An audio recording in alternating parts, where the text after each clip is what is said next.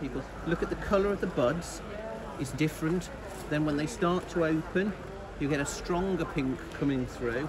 And even when they are fully out and they've finished their flush, it still looks attractive and you get a slightly lighter, softer colour. A traditional old rose fragrance, quite a strong fragrance, which is really important to us as breeders.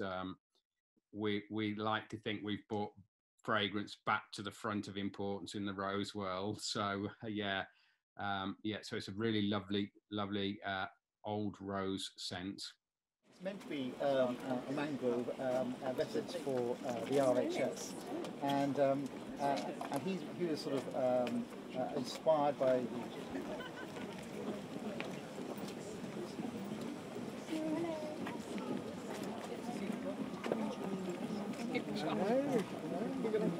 the